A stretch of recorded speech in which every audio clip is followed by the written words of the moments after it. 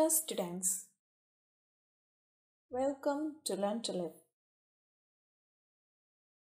In this video, we'll be discussing about the case Rose and Frank Company vs. Crompton and Brothers Limited.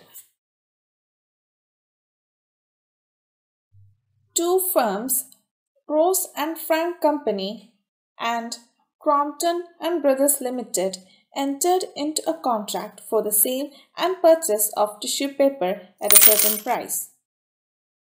The agreement stated that the agreement is not entered into, nor is the memorandum written as a formal or legal agreement, and shall not be subject to legal jurisdiction in the law of courts.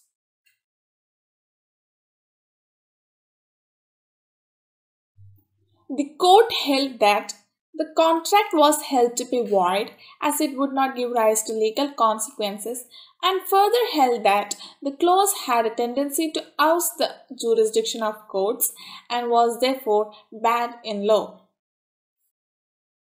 Students, this is the end of the section.